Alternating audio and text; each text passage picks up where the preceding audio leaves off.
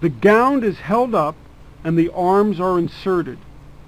The sterile assistant pulls the gown sleeves so that the hands become exposed. The gloves are then held open by the assistant for sterile entry.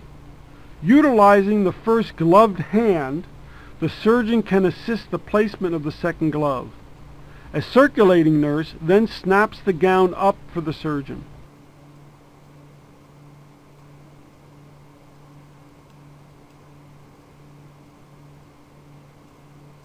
The sterile tie-around or snap can be done either by the surgeon themselves or by the assistant to preserve sterility. Occasionally, one will have to dry and glove without assistance. Again, the towel is grasped with the arms and hands dried in the usual fashion.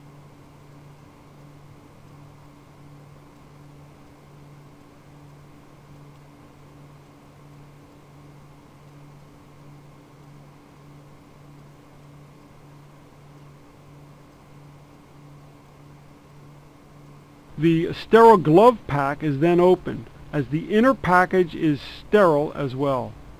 The two gloves are grasped on the inside of the folded cuff, and the first glove is placed onto the hand.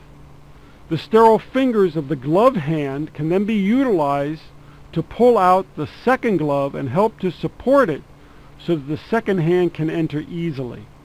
This type of gloving is typically used in emergency room settings for simple procedures like laceration closures.